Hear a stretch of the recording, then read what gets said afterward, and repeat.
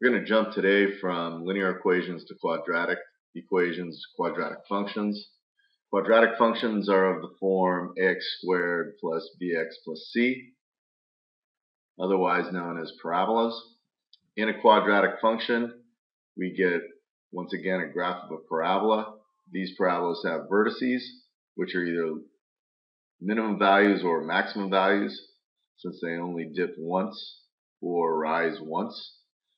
Typically, we will have intercepts if they cross an axis, and we will have a line of symmetry which goes through the vertex and has some general equation. Since we're talking about functions, these are all going to be parabolas that either go up or down.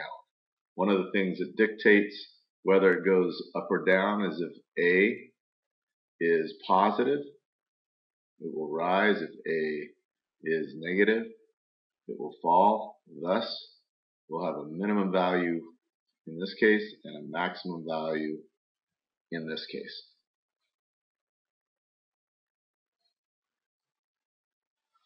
So what we're going to do first is we're going to graph a parabola given in the standard or general quadratic form of ax squared plus bx plus c. Remember back from Algebra 1 and Algebra 2 that one of the things we're going to need to do is find a vertex. So in order to find a vertex, I first find the x component of that vertex. I call it v sub x. That's equal to negative b over 2a. So in this case, I find my b term, which is 4. I take the opposite of that, put that over 2 times the a value, which is negative 2, and I end up with 1. To find my y component of the vertex, I plug my v sub x value into f of x for x. So in this case, I have negative 2 times 1 quantity squared plus 4 times 1 plus 7 will give me my y value of the vertex. So I have negative 2 plus 4 plus 7 or 9. So in this case, I have a vertex of 1 and 9. I'm going to take and graph that. 1, 2, 3, 4, 5, 6, 7, 8, 9, right around here.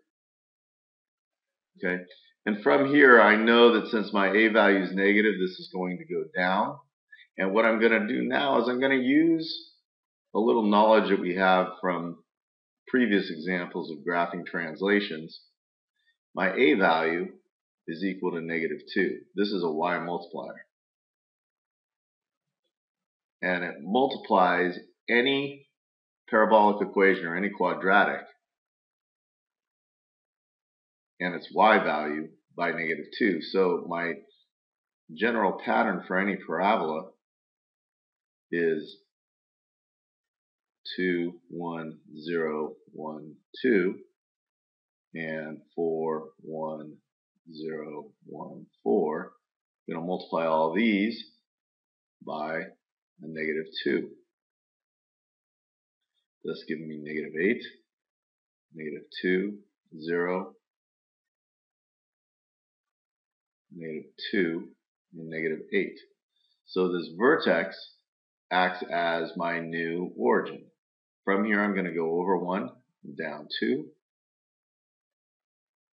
in both directions, and then over 2 and down 8 in both directions, and call that my graph. That will not very good, but parabola. Right? I know this has maximum value, and my maximum is given by my y value, and it occurs at an x coordinate of 1. So in this case, I can also check a point just to make sure I'm correct. This is the point 0 and 1, 2, 3, 4, 5, 6, 7. And if you notice, I plug a 0 into this equation. First term goes to 0, second term goes to 0, I'm left with 7. I must have graphed it correctly. So once again, x coordinate, y coordinate of the vertex, use the pattern of ax squared, and then graph from the new vertex. Now what I'm going to do is I'm going to graph this quadratic of a form ax squared plus bx plus c by first transforming it into the HK form, in which case we'll find our vertex and our pattern all in one shot. I know my a value in this case has a value of positive 1, therefore it's going to go up, and it's going to have a pattern of 1x squared for y.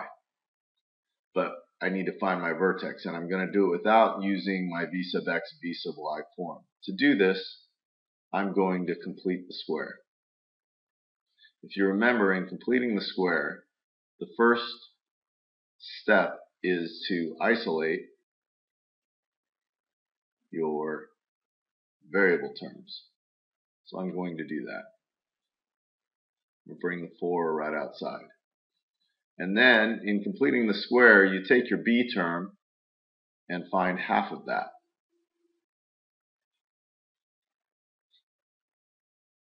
Once you found half of your b term, you take and square it. So in this case, I have 3 squared, or 9. Now what I've just done is I've created a value that will take and make a perfect square. So I have x squared plus 6x plus 9. However, we'll notice I've added 9 to the right side of the equation. I got to keep this balanced. I can't just add 9 for the heck of it. So what I'll do is, on the outside of that parentheses, I'll subtract 9, and thus my net result is adding 0. So what I have is I have a factorable perfect square here of x plus 3, quantity squared, and then 4 minus 9 is 5. So notice I have a quadratic form that gives me an h value of -3 and a k value of -5. In other words, I move to the left and down.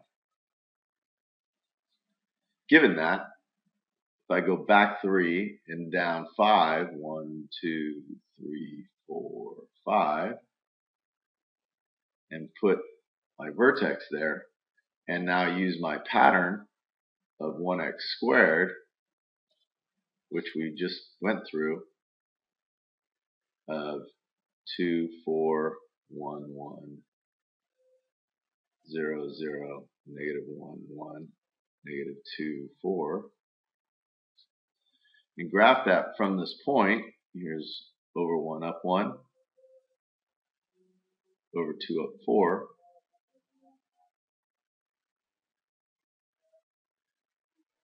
I have my parabola. This goes through the point -1, -1. Now I'll check that just to make sure.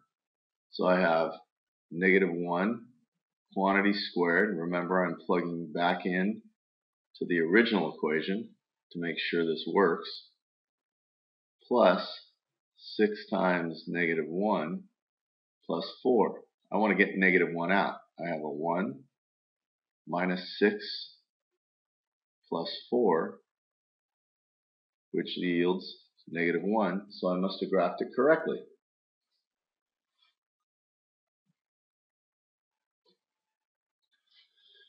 We're going to do the same thing by converting to vertex form. However, you'll notice in this case we have an a term of +3, which means, again, I'm going to go up, and I have a pattern of y equals 3x squared. Plug numbers into that in a minute. In order to complete the square here, what I must first do is get the coefficient in front of x squared to be 1. So in order to do that, as previously done, I'll isolate my variable terms, put my 8 on the outside. Now to get that coefficient of 1, I'm going to factor out a 3. Fortunately, it goes into the 12 evenly and I don't have to deal with nasty fractions. I'll take half that middle term and square it, which gives me a value of 4. So in this case, I have f of x equaling 3 times x squared plus 4x plus 4. Add 8 to it, but once again I've added a 4 here. But have I really added a 4? If you notice, this 4 is linked with this 3 because of this multiplication to the quantity. So I've really added 12. So I've got to balance that out by subtracting 12 to the outside part of those parentheses. Therefore, I have 3 times x plus 2 quantity squared minus 4. H equals negative 2. K equals negative 4. Thus a left translation and a down translation once again. Over 2, down 1, 2, 3, 4. There's my vertex. And in this case, I'll take and graph that from here.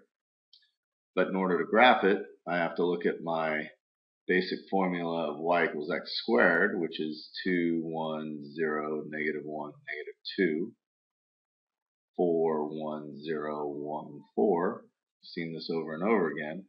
And this time I'm going to multiply all my y values by 3. So I get 12, 3, 0, 3, and 12. So here's over 1 and up 3 on both sides, and over 2 and up 12.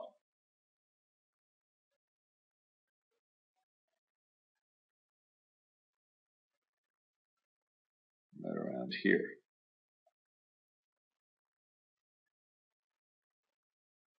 And there's my parabola. However, the second part of this equation asks that I take and find the x-intercepts. Well, to find the x-intercepts, I know y equals 0.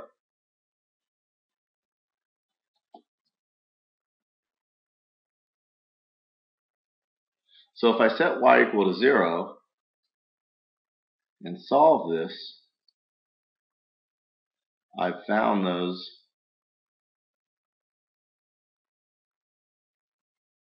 intercepts. Now you'll notice that these intercepts don't look like integers. So what I'm going to do is I'm just going to take and go to the quadratic formula. That will solve any quadratic. I could try to factor it, but I don't think it's going to factor.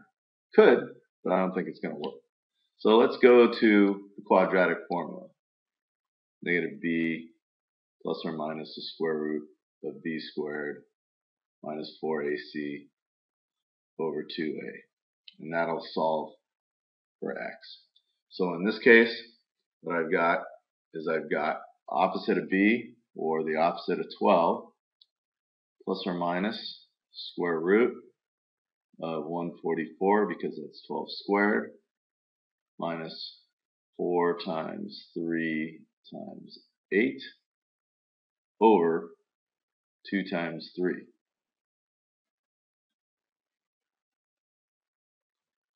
So in this case, we have negative 12 plus or minus, that's 144 minus 96,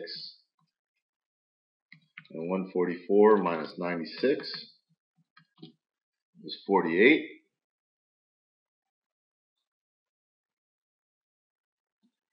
over 6.